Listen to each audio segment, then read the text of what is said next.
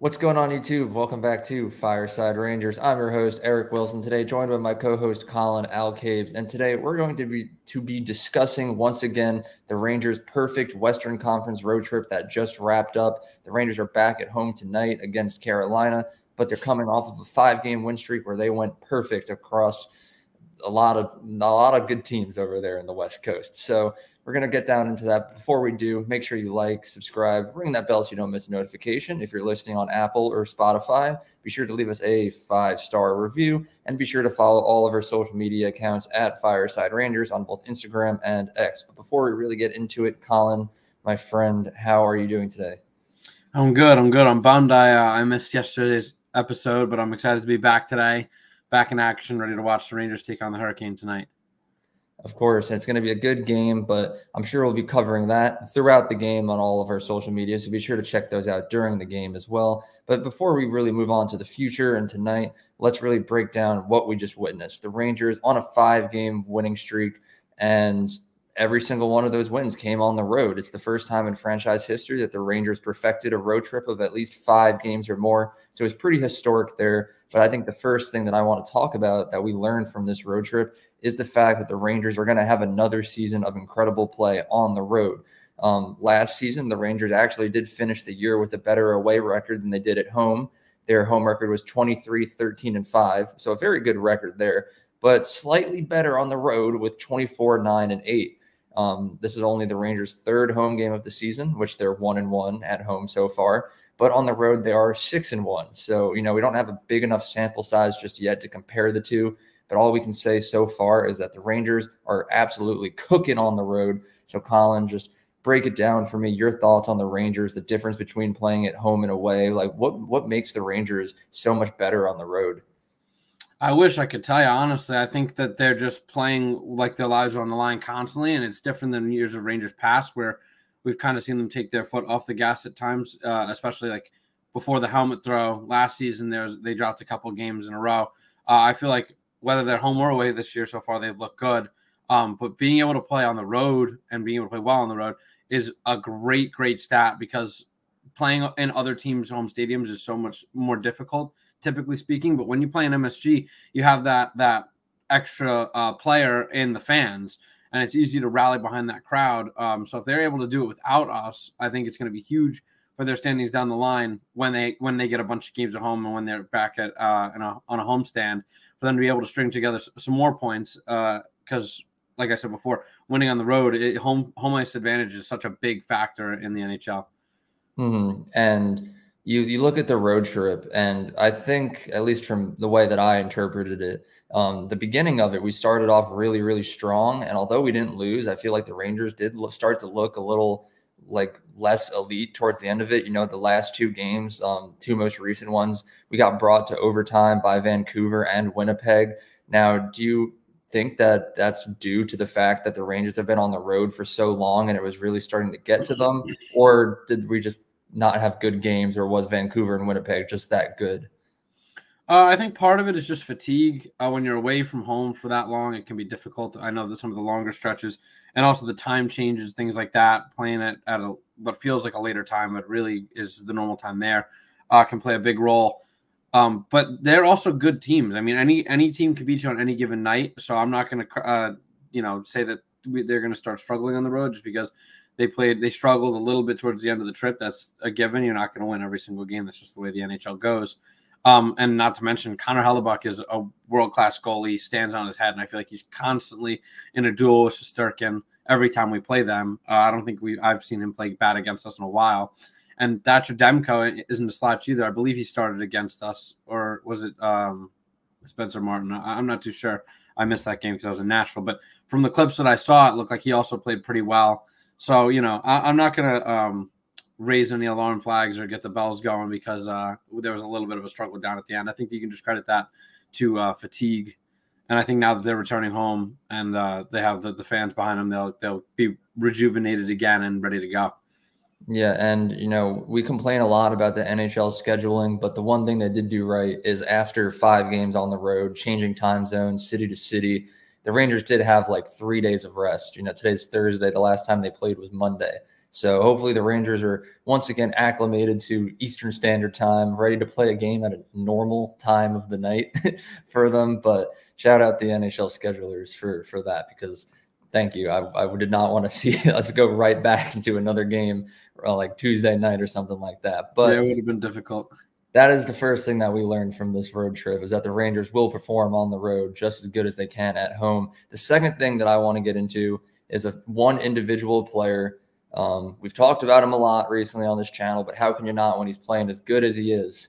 Artemi Panarin.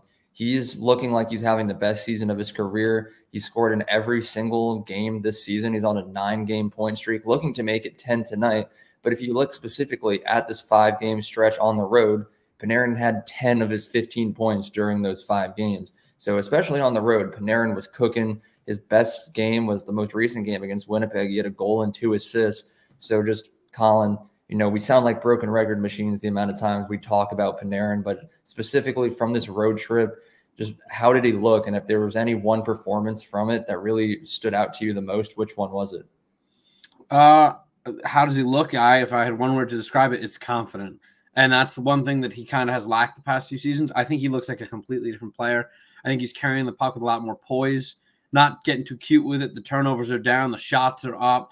And I mean, with a guy like that, he's got a wicked wrister, and all it takes is putting the puck on net. And you do it enough times, and eventually, you pepper goalies are going to start to let him in. And not only that, though, he's also driving the net. I got to say his best performance in the last 5, he was fantastic in all of them, was clearly that Winnipeg goal. He's developed himself as a world-class passer, and he finds the lanes that nobody else can find, and we saw that on the 2 assists. But driving the net and having his stick down, being in the right area, and having the soft hands to deflect that slap pass from Jacob Trouba into the net to tie the game, that's huge. That's big for the Rangers, and they need play like that across the board. But it's good to see your superstars even getting down into the lower areas and fighting and not being scared to get to the nitty-gritty front of the net. So I think that's a key part in why he succeeded so far this season. Mm-hmm. Yeah, he's been playing great. It's who knew that Panarin had all these other aspects to his game that weren't just recording assists, because I know I sure didn't, but I'm more than happy to see him bringing it out. And, Panarin, I believe now his 15 points is 3rd most in the NHL, because the Rangers haven't played in a few days. It used to be 2nd, only behind Jack Hughes. I believe it's 3rd now, but I don't know who overtook him. But you just look at it, 15 points in 9 games played, looking to extend his point streak to 10 tonight. Where do you see Panarin finishing the season? Do you think he's going to hit that 100-point mark? Do you think he's possibly going to be in the running for maybe a Hart Trophy by how he's been playing? It depends. This is the best start he's gotten off to so far. And with the worst start, he almost finished with a Hart. I think it's entirely possible. It's incredibly early to try and be predicting that. And, barring injury and things like that, I think he has the potential to go on a crazy run. I almost guarantee that he breaks that 100-point mark, again, barring some crazy circumstance or some huge drop-off by the entire team. But I just don't see that happening. I think he finally cracks that 100-point plateau and sets career best across the board. Just with the way that he's shooting, I think that you can almost guarantee he's going to have more goals than he's ever had. And the passing, there's tons of finishers on this team. He's just got to get it to him. So, I think it's almost a foregone conclusion that if he can keep up and maintain this level, or even if he takes just a slight step back and plays at the level that we're used to seeing, he consistently puts up 90-plus points. I want to say 95-plus points. So, for him to get off to the start like this, which is the best start that we've seen in his career, in my opinion, I think it's extremely promising for him and setting all the career totals that he wants to. I hope so. He's come very close to that 100-point mark a couple of times. I think he's had a 90-plus point season every single year besides that one shortened COVID year, which we're not going to blame him for that. But even that season, he played over a point per game. So hopefully this is the year that he finally does it. It's looking like he might. It's looking like his best season. But as we move into the third thing that we learned from this road trip, it's not going to be a good one. The Rangers did go 5-0. We can sit here talking about how good Panarin looked for 15 minutes, but we got to be realistic.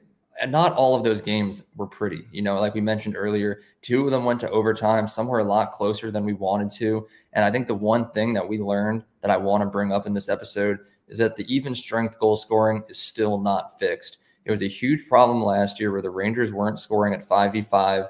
And to begin this season, we were hopeful that it would look a little better. And it has looked a little better, but it's not where the Rangers want it to be just yet. I have a stat right here. The Rangers have scored 28 goals through 9 games so far this season, but only 16 of them have come at even strength.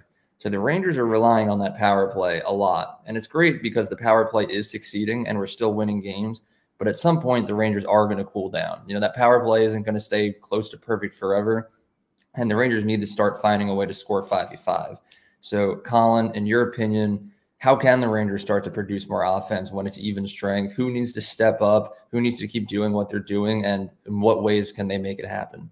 I don't think it's any one person that needs to step up. I think it's just the team as a whole needs to play more as a cohesive unit, similar to how that power play does. I think, like I said in episodes past and like we've been mentioning, there's new lines for the first time in, 2-3 years? And everybody's still finding their footing. There's a new system in place. Laviolette's, still getting everybody to gel. And we're doing well so far. I mean, it's almost an even split. Obviously, I'd like to see more even strength goals. What was it, 16?